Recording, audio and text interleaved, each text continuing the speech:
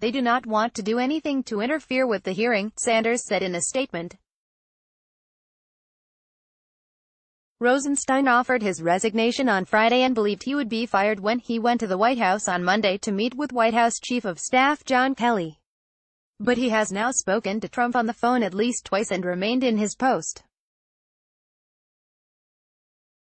Trump signaled during a news conference on Wednesday that he might delay his meeting with Rosenstein, saying he might ask for a little bit of a delay to the meeting, because I don't want to do anything that gets in the way of this very important Supreme Court pick. I don't want it competing and hurting the decision, one way or the other, Trump said.